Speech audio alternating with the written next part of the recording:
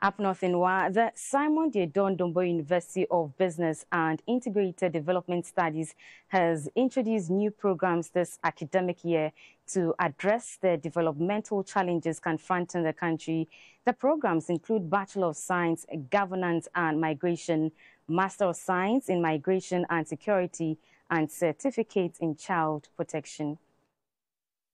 The university admitted 1,909 students for the 2022-2023 academic year. 68% of them are males and the rest females. The Vice-Chancellor, Professor Philip Duku Osei, said the university is working towards gender equality as part of its mandate.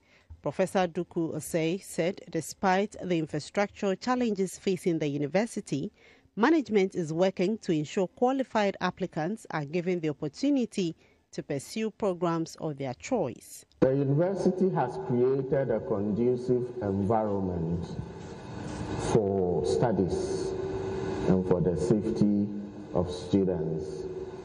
The university's management is very much aware of the infrastructure deficits on campus and are therefore working assiduously to ensure that all the uncompleted projects are fully executed to provide more office and lecture spaces for effective teaching and learning. 103 students applied for the Faculty of Social Science and Arts.